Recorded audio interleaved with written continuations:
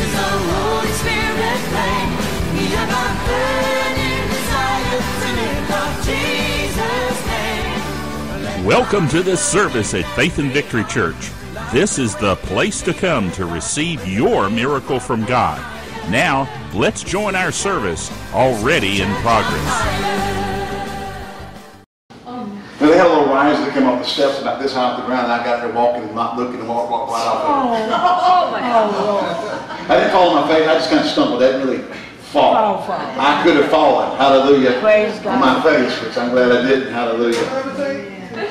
All right. Listen, we were teaching on the blood covenant. We teach ministry on the covenant of blood. And we thought we were going to share for just a couple of weeks and then kind of move on into the authority of the believer. We haven't finished yet. It's been a month and a half. So, me and series, we just never know when they're going in. Hallelujah. We did that life of teaching in Paul a few years ago. And I started on January. I thought I'd be done in like 2-3 months. 2 years later, we finished. So, hallelujah. You know, you start out, see, preachers are led by the Holy Ghost too. Did you know that? Yes. Did you know that? See, God will tell you and lead you in a direction. You think it's going to be one way, it ends up being a whole other way. But see, that's why we have to be led by the Spirit. Amen. Now, you got to know the Word. You're led by the Spirit, because if you don't know the Word, you won't know if it's the Spirit or not.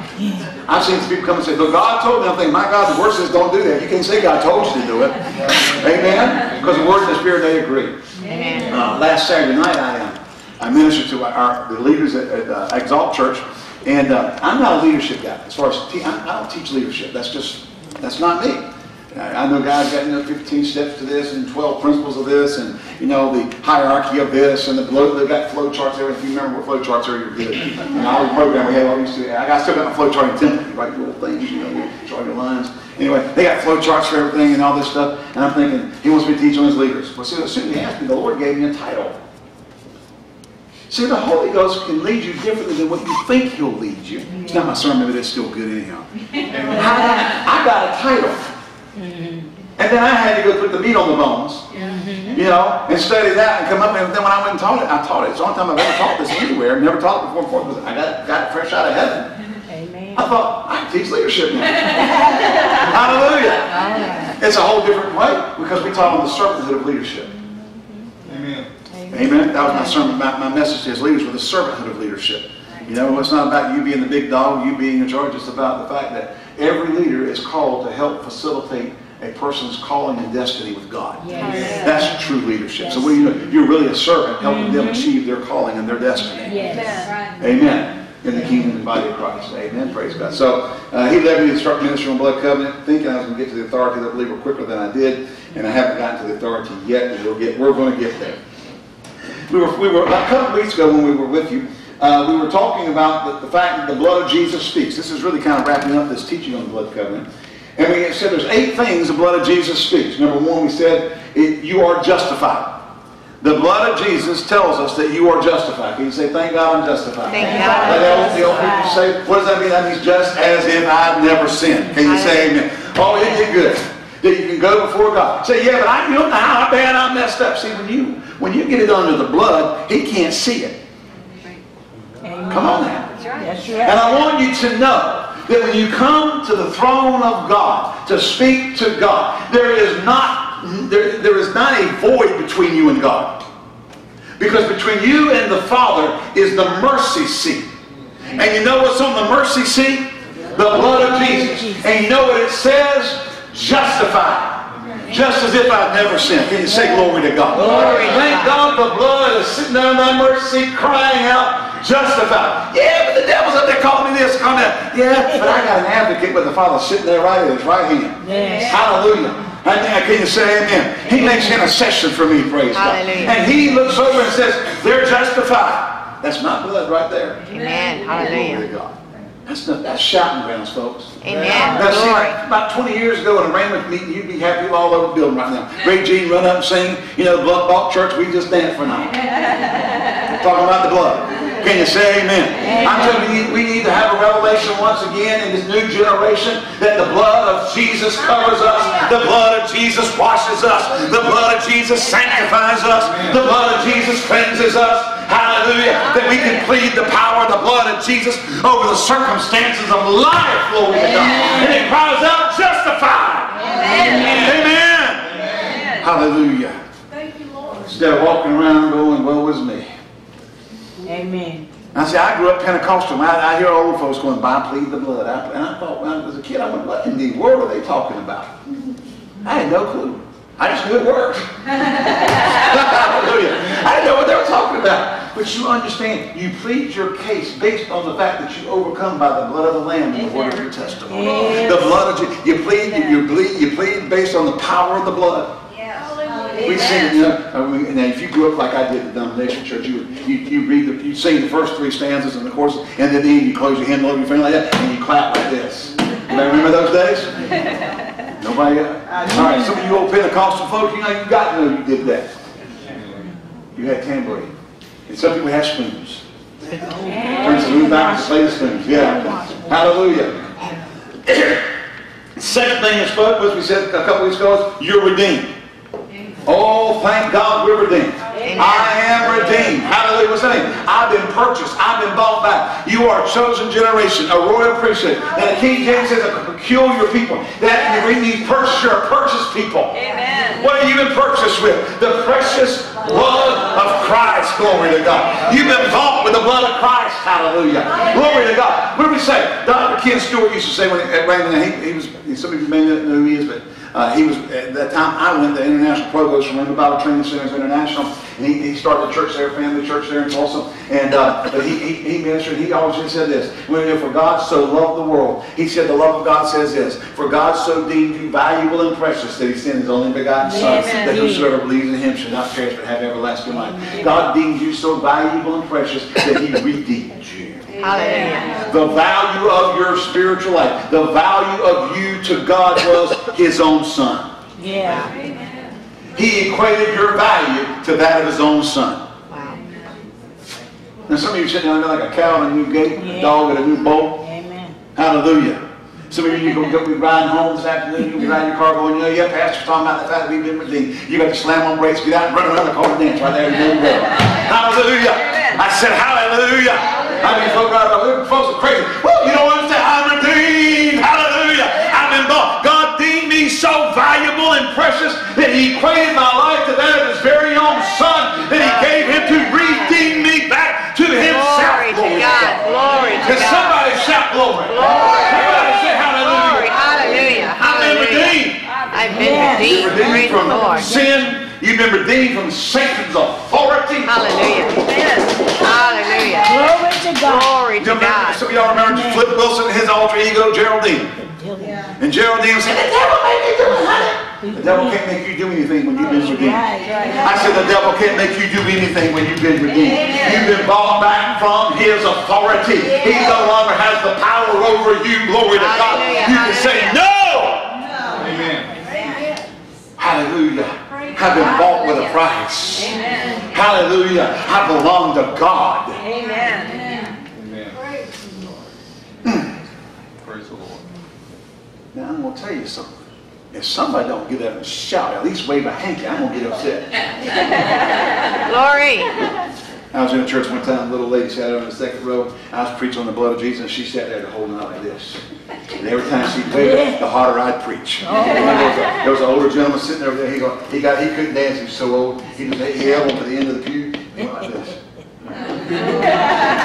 The whole service. And the more he tapped and the more she waved, the harder I preached. Glory to God. Hallelujah. Praise be to God forever. So we're redeemed. And we're redeemed from the curse of the law. Thank God. Oh, thank God.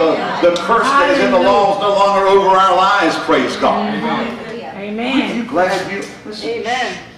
Deuteronomy says that we can have days of heaven on the earth. Amen. Amen. When we all get to heaven, what a day of rejoicing that will be. When we all see Jesus, we'll sing and shout the victory. Now, that's okay. But you know what? You ain't got to wait till you get there to sing and shout victory. You don't have to wait till you get there to have a day of rejoicing. Amen. I said amen. It's just like that song, I got a feeling everything's going to be all right. You don't have to have a feeling everything's going to be all right. I got an assurance that everything is all right. Hallelujah. It's bought by the blood of Jesus. Praise God. Can you say amen? I've been redeemed by the blood. Hallelujah. Glory to God. And then last week we talked about you have peace with God. One of the greatest needs of humanity is peace. Yes. Amen to that. And when you are in a relationship with God Almighty, Jesus said, peace I give to you. Not as the world give I to you, but as I give unto you. Amen.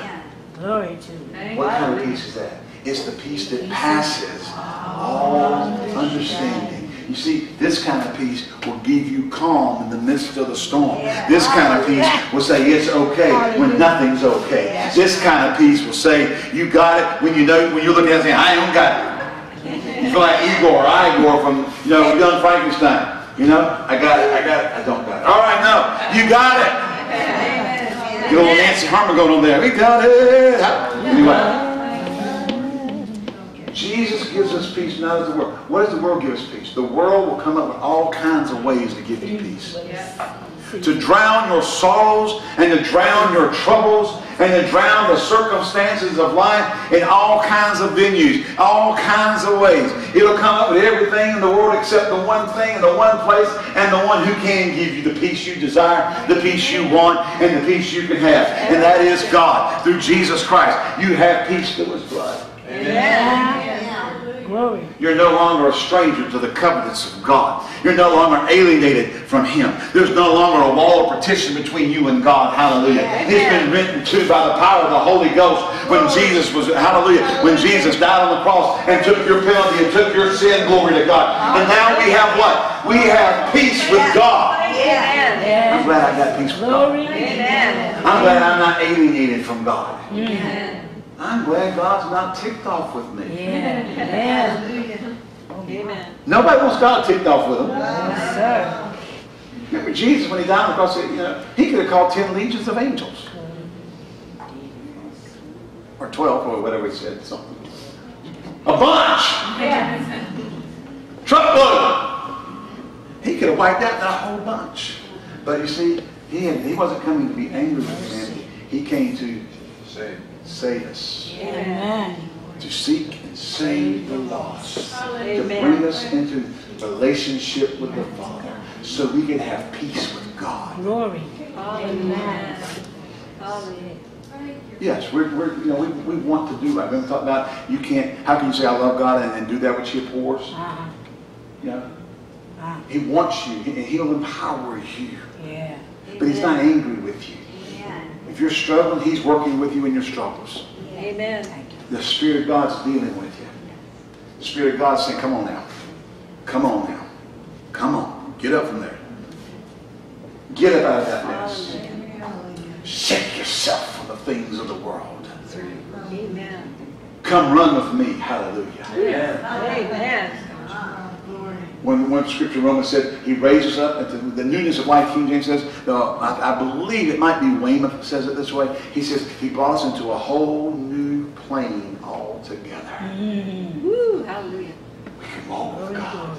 Remember that old song? Go to the garden. I go to the garden alone. And He walks with me and talks with me and tells me I am His home. Amen. When we come to the Father, He doesn't come with anger. He comes and He wraps His arms of love around us and says, I love you. You're mine. Amen. Yeah, but I messed up. That's okay. Not okay that you did it, but it's okay because I got an answer. Amen. I've got an answer. Amen. I'm at peace with you because my Son shed His blood. Glory to God. Hallelujah. Puts His arms of love around us. I tell you, the only people that really get in trouble with God are the obstinate. Those who say, I can do this and get away with it, it don't matter. See, God don't put up with that. Amen. But when you're wanting to serve God, maybe you're struggling. Right. Maybe there's things in your life that you're battling and you want to overcome so bad that you just He just puts His arms in. You got this together.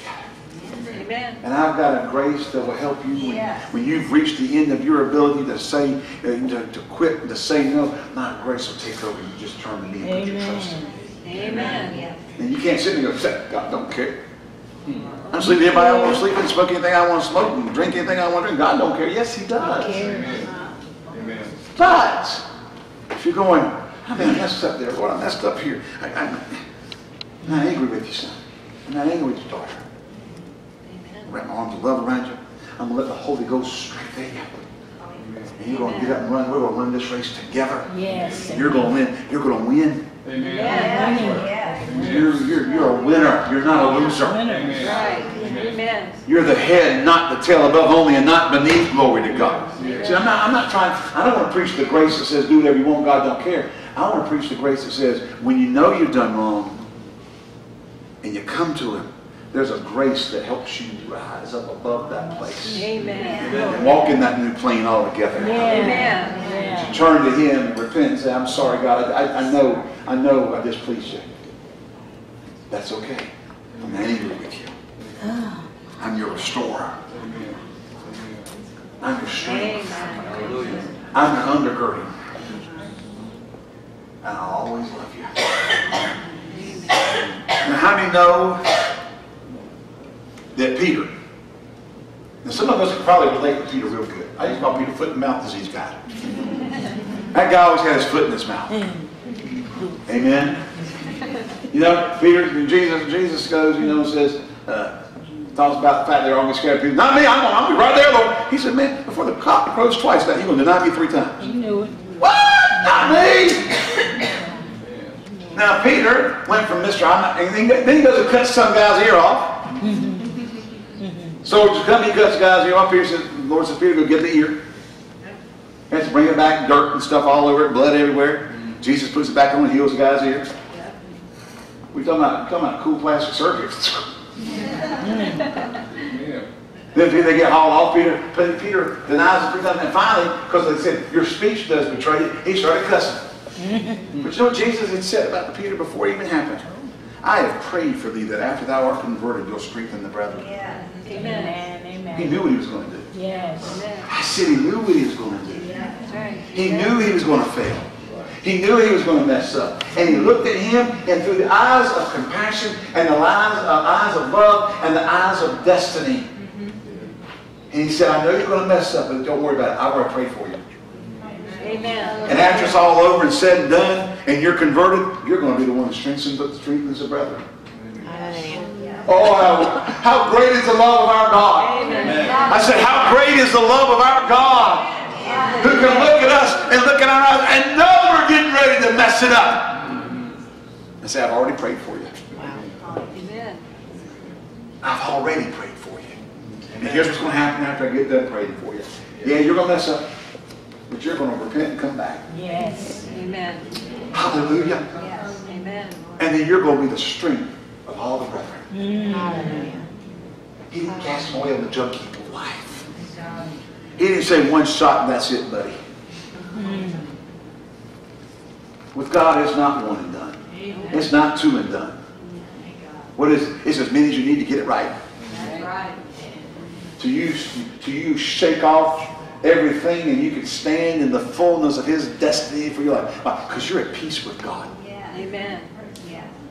Yeah, but Pastor, you just don't know what I did. I may not, but God does. And did you know what it said about Jesus? He's our high priest. What does He do? Whoever liveth to make intercession for us. What's that? I've already prayed for you that after you're converted, you're going to do this. Yeah. He's prayed for you before you do it. Amen. I said He's prayed for you before you do it. Amen. Yeah. Hallelujah. He's got the answer before you ever messed up. And He's already prayed it out. Amen. And He's already declared your destiny. I'm telling you today, you're at peace with God. This isn't a message of you can go do whatever you want to do. This is the message. I heard one guy say one time, he said, you know, David and Bathsheba were God's will. How did he do? Solomon. I thought, that's the dumbest thing I've ever heard. Solomon is not the sign that David and Bathsheba were supposed to get married. Solomon is the sign that God can take the most egregious circumstances of life and turn them around. Amen. You can mess up as royally as you can mess up. Adultery and murder are pretty bad. Yes. And Amen. God took that. And in David's repentance, remember Nathan the prophet came. That's where he got his name from. Nathan came in. So there was a man in the city who had much. And he's going to have a feast. There's another man said he had one little lamb. But the man who had much wouldn't take any of his. He went over and took from the one guy who had just one little ewe lamb. And took from him. And David was wroth. He said, as the Lord liveth, and as thy soul liveth, that man shall surely die. And Nathan looked at him and said, you be the man. See, when the corrective power of the Holy Ghost comes, we can respond one of two ways. Right. You can get obstinate and rebel, or you can do what David. David got off his throne and stripped himself and repented before God. Amen. Glory. Glory. And in the end, Solomon came. Yes. Not that they were supposed to get together from the start, but that God's reconciling and restorative power is greater than your messing up. Amen. New Testament scripture, where sin abounds, grace does much more abound. Where the power of sin is a manifestation, the power of grace is greater. Amen. Hallelujah. And when you are facing the temptations of life, know God's for you, and He's graced you to overcome. Amen. Not to undeserved, unmerited favor. It is a strength to win against that which you don't think you have any power. Yes. Thank you, Father. Share peace with God. Thank you. Amen. God's not looking to hit you out of the park. Some people think, man, God's just sitting there with a baseball bat, just waiting for us to mess up and go, you're out of here, pal. He sent Jesus to redeem you while you were dead in your trespasses and sin. You think the first time you mess up, He's going to boot you? No. Oh my gosh. Come on, church. We have to have the revelation that God loves us. He deems us valuable and precious. And He is at peace with us. Amen. And loves us.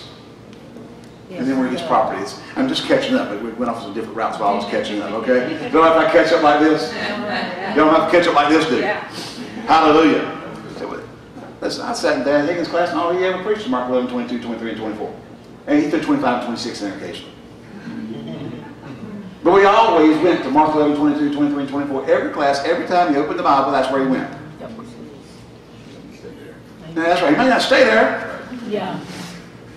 He'd have a story with a story with a story with a story with a story with a story. He'd be 5 days until he forget where he started. And he'd start back up, close it up. When he got back to the wing, he'd say, y'all forgot where I was, didn't you? We all go, huh? He didn't. He knew where he was. Hallelujah. We're God's property. Amen. Let me tell you something. Not only we're God's property. We talk about this one way. I'm talking about this way. This way now. We're God's property. Don't you think He's not jealous over His property? Yeah. He watches over you with a love that is powerful. He watches over you to secure you, to keep you, to sustain you, to watch over you, to protect you. You're His property. Now I'm going to tell you something now. I don't know how to use a gun. I've shot firearms a couple of times. Now Nathan's got a pump shotgun, 7 mag, hunting rifle, semi-automatic shotgun, single shot, Bowie knives, get ready to buy him a crossbow. I mean, he wants, you know. All I keep thinking is, oh, here we go. We're going to be cleaning deer. He's clean that deer in the field dressing. I don't want all that bloody smell around my house. Hallelujah. Anyway. Lord help me, Jesus. But let me tell you something. Somebody walks up to my house, I'm going to figure out how to use one. And when I want the nearest, I am jealous over my house. You mess with my family, I'm going to find some way to hurt you to keep you from messing with my family.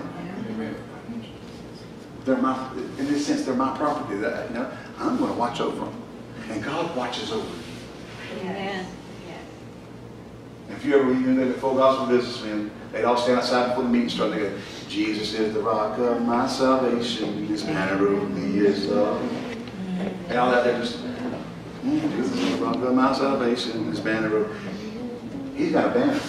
You see, He's Jehovah Nissi, the banner of victory. He's our captain of our salvation. Amen. You belong to Him. And then you are stamped according to Ephesians with the Holy Spirit promise. There's a stamp on your forehead, and it ain't 666. It says God's property. Amen. Hallelujah. When you got born again, the devil was in trouble because you looked just like Jesus. Can you imagine the day of Pentecost? Hallelujah. I mean, they all stumble out there. They get 3,000 folks say they got 3,120 all look like Jesus. The devil thought, I just got rid of them. Now can you keep up with how many there are? By the end of the week, they had 8,120. Hallelujah. All looking like Jesus. What do you mean? They're born of His Spirit. We became alive unto God. Our spirits were alive unto God. God's property. Amen. We may not see it, but in the realm of the Spirit, every spiritual force sees we're God's property. God watches over us. Amen? Amen. Hallelujah. All right, moving here to, we have, looking for, Hebrews chapter 13. Hebrews 13. Heard Jeff did a great job last week. Thank you, Brother Jeff, for filling in. Amen. Now that was a rumor. I'm not sure if it's true. Was it good? He got halfway through. Okay. Woo. Guess I shouldn't open up that door, should I? He promised he'd finish. Oh, we got halfway through it. Okay. Hebrews 13:20. Now to the God of peace that brought again from the dead our Lord Jesus, that great shepherd of the sheep, through the blood of the everlasting covenant, make you perfect or mature in every good work to do His will, working in you that which is well pleasing in His sight, through Jesus Christ. To Him be glory forever and ever. Amen. Hallelujah. Well, we see He's keeping us. Now look at Hebrews chapter 9.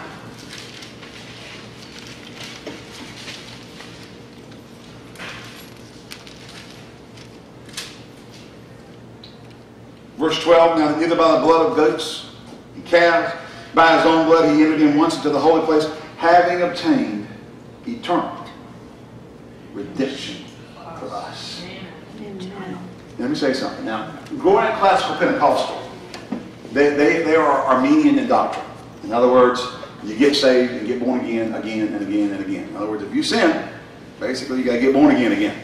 Because if Jesus came back right after you sin and you hadn't repented, you're going to die and go to hell. Y'all been the church I grew up, y'all been in the communion services. Everybody said that, they're going, now Lord, forgive me for every sin I've committed, and the ones I don't know about, forgive me for those too. Before they ever took the blood and the cup and bread. Now, if you got something glaring, go ahead and get rid of it. But we're afraid to take the table. We thought we were going to fall over dead. He said, for this cause many are weak and sickly among you, many sleep, because they didn't rightly discern the Lord's body. Didn't mean you didn't, and they drank of the cup unworthily. The drinking of the cup was unworthy because you didn't rightly discern it. See, the body was broken for our healing, the blood was spilled for our forgiveness. That's not rightly discerned. You don't discern that, that's not rightly discerned. And if you didn't rightly discern, people didn't understand that Jesus brought healing for us, and people died early. Because they didn't understand that He purchased healing for us. That's not rightly discerning the body. Right. Amen? Okay? He obtained an eternal salvation for us. You don't have to get born again. You repent, but you don't have to get born again. As a matter of fact, in my view of the Scriptures, you can't. You get born again, if you ever reached the place you qualified and, quote, lost your salvation, you couldn't get born again because there remaineth no more sacrifice for sin. If you trampled underfoot the blood of the Son of God and done despite to the Spirit of grace, there remaineth no more sacrifice for sin. I have the persuasion that if you got that place, you walked in the depth that these people walked in Hebrews 11:6, where the Bible's telling you, Hebrews chapter 6, Hebrews chapter 6. First few verses there. If you met those qualifications and lost your salvation because you turned your back on God, there remaineth no more sacrifice. Now this is not turning your back on God out of anger or whatever. Oh God, just leave me alone. It's people who just say, I don't want it. I don't want it. I want to live with the world. I want to live with the devil. I'm an atheist now. I don't even believe there's a God. I have to turn my back on that. That's different. Okay. Otherwise, it's an eternal salvation. You don't lose it because you messed up. Thank God. Amen. I said, thank God. Amen. You don't need to get saved every week.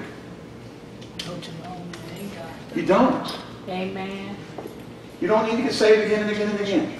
This isn't the Frosty Warren commercial. Sing it over and over and over again. Anyway, we don't need to get saved over and over again. We don't need that. We obtain an eternal salvation for us. Amen. I don't have to go back to Jerusalem next year at Passover and offer another offering for my sin and my trespasses, for all things I did wrong last year, and to cover up everything from the years before. See, I'm not atoned. We do not have atonement. The word atone means to cover. Did y'all know that? It means to cover. And see, under the old covenant, they weren't redeemed, they were atoned. They were covered for 1 year. And they had to come back the next year and do it all over again and push everything off for another year. And they come back the next year and do it all over again and push everything off for another year. And then in the end, so anytime you can bring sin offerings and trespass offerings during the year. But once a year, every year, you had to do the Passover. You had to do all the whole nation had to push off the sin for another year. Yeah. But Jesus came and entered in once and for all Amen. to obtain an eternal redemption for us. Amen. Not with the blood of bulls and goats or the sprinkling of the ashes of a heifer, but with his own blood he entered in. He didn't go into the tabernacle made with the hands of men. He entered into the heavenly holies of all, into the blood of the mercy seat. Between us and the Father is that eternal redemptive blood.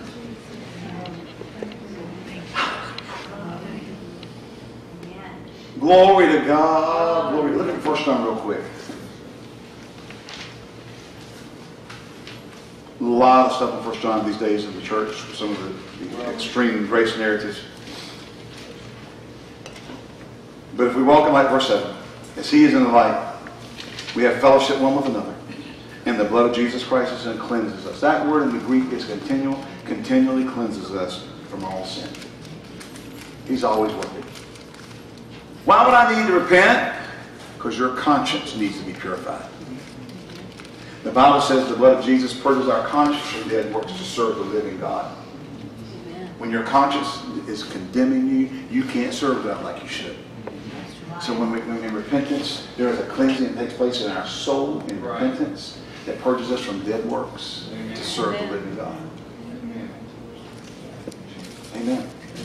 I said amen. Amen. Thank God he can purge our conscience from it. Listen, what does that mean? You're not getting up 40 years from now still testifying on Wednesday night testimony service. About how rotten you are. And how horrible you are. And how much of a dirty, rotten, low-down, skunky sinner you are. That God's merciful to. Amen. No. I was a sinner. I was saved by grace. And since then I have sinned, but God's forgiven me and God's cleansed me. Because I've repented. Set me free. That's right, set you free. Now what? My testimony is on the righteousness of God in Christ. What if you just sinned yesterday? I repented. Yeah. And when I put it under the blood, I'm purging my conscience from dead works. So I can serve Him. Amen. My conscience does not need to be reminded of what I did once I repented. Once you put it under the blood, it's a non-issue anymore. I said once you put it under the blood, it's a non-issue. Because God removes your iniquities as far from you as the east is from the west. He'll cast them to the sea, and He will remember them no more. He's chosen not to remember them. God remembered everything He did, but He chose not to. See, that's the key. He said, I'm not going to remember it. Wow, it's under the blood. He said it's under the blood. Amen. And that blood is eternal. He didn't run out. No, it's not like, okay, at midnight you turn back into a pumpkin. Hello? There's not a time date stamp on when your forgiveness and your washing and your cleansing and His remembrance runs out. It's eternal. We're not going to get to heaven and God's not going to go, I'm going to tell you, Jeff Gill, I thought you were about to lose it, buddy. But I'm telling you right now, I remember on such and such day you did such and such, and I thought that was it. It ain't going to be there. I said it's not going to be there. That's right. Hallelujah. Amen. There's not going to be an archive of all the things you ever did. Hallelujah. Now, Satan may have one, but he gets cast into the bottomless pit, and then he gets cast into the lake of fire, which is the second death, and all that stuff goes with him. Amen. He can scream it all he wants to, it won't matter. Praise God.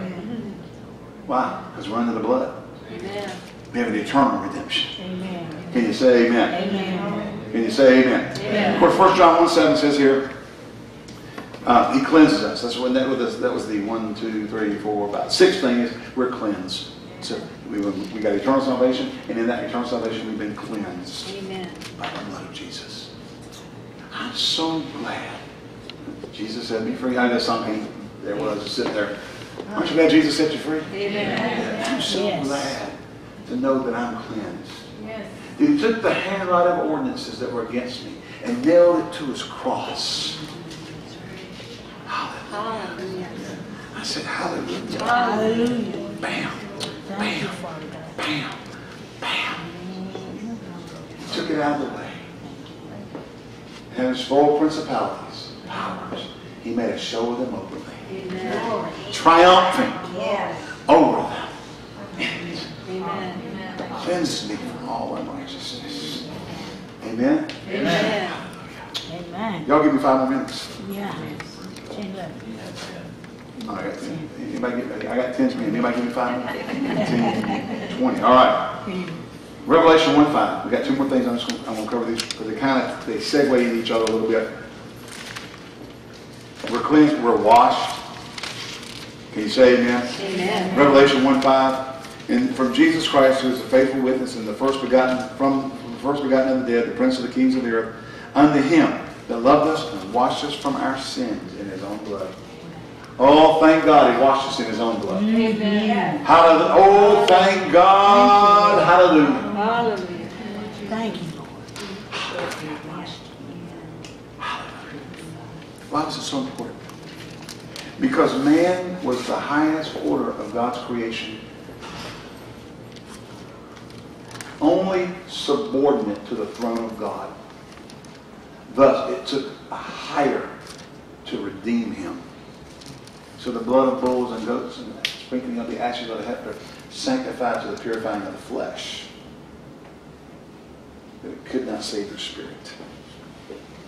That's why I said, how much more shall the blood of Christ, who through the eternal spirit offered himself without spot to God, purge your conscience from dead works to serve the living God. Amen. Or wash with blood. Have you been to Jesus for his cleansing power? Are you washed in the blood of the Lamb? Are you fully trusting in his grace this hour? Are you washed in the blood of the Lamb? Oh, thank God for the washing of the blood. Amen. I said, thank God for the washing of the blood. Amen. Hallelujah. Churches are taking the blood out of their hymnal because they say it's a place of the bloody religion. Oh, There is no forgiveness without the shedding of blood. Amen. Redemption did not take place without the shedding of blood. Then right a few chapters over, Revelation 12:11, we'll close right here. We'll pick up next time together. That's my plan.